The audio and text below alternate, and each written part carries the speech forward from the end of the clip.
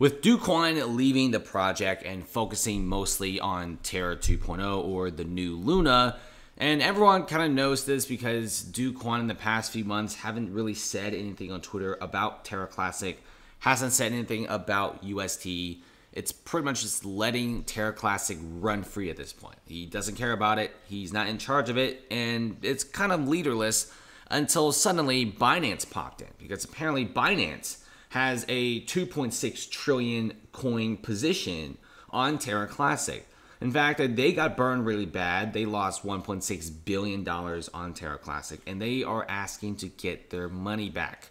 And what better way to get your money back than to help out a coin once you double down and try to get it to 100x? Because the volume right now is pretty decent for Terra Classic. The social media hype is big as well.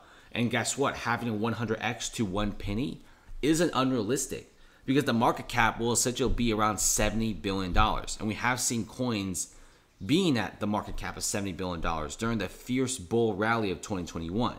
Now, it's not just that, but burn rates. We could get to 1 penny with only using half the market cap, like $35 or $30 billion, just like the market cap before the massive crash down, if you burn tokens. 2 transfer records from the Binance wallets were found burning Luna Classic tokens, okay?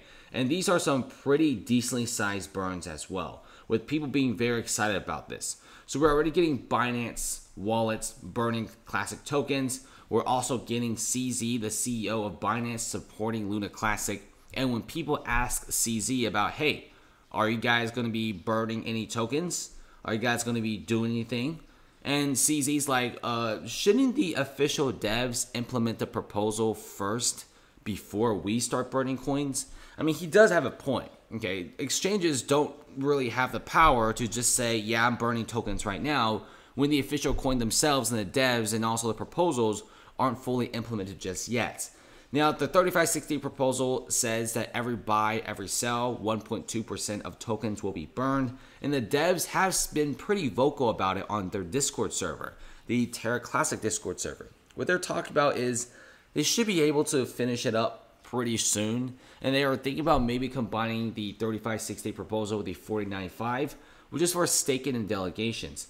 I think these attractions are pretty appealing, and a lot of holders are getting pretty excited over all this, and they should.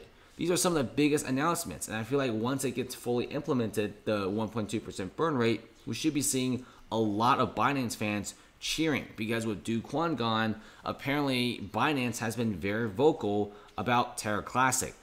I mean, CZ and Binance, they don't necessarily have to be like the leaders of Terra Classic, but just guide it to the right direction, and the occasional tweets should be enough. Thanks for watching, guys, and definitely check out the private Discord server, link below in the description, for some awesome trades. It's free for the rest of July and only $10 to continue afterwards. We're making a lot of profits, and our traders are trading live every single day. So come trade with us, guys. Make some money with us. It's a phenomenal community that don't want to miss out, and it's cheaper than a Spotify membership after this massive July free trial.